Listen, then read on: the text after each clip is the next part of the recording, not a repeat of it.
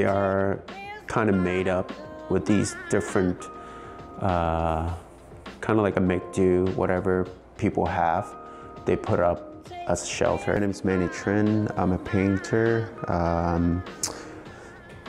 and make sculptures as well, a little bit of everything. I live and work in Toronto.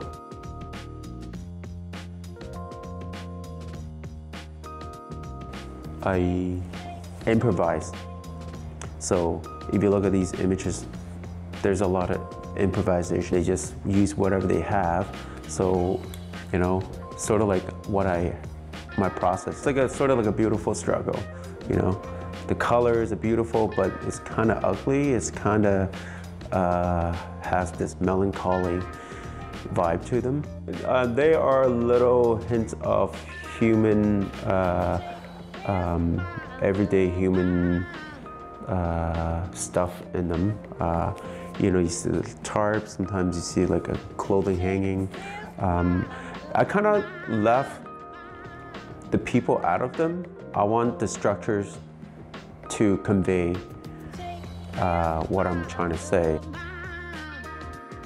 I spent a lot of time thinking about it, an idea, or conceptualizing a piece, doodling here and there, and sometimes this idea just sparks up from that sketch. For the sculptures, this is something I've been working on last maybe like almost a year or 2 years. It's made out of balsa wood, and it's like a soft modeling, like architectural wood.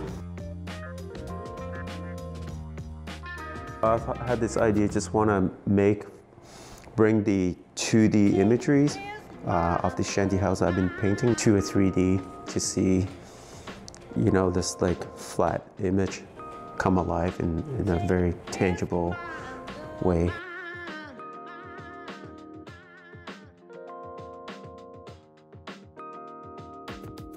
The Dead Birds, I started this series about 3-4 years ago. I remember thinking I've been painting these structures for a while now, and you know, a lot of them are kind of very angular and straight lines, and I want to paint something that's kind of like has more like tones to them, and a little bit more, you know, more painterly.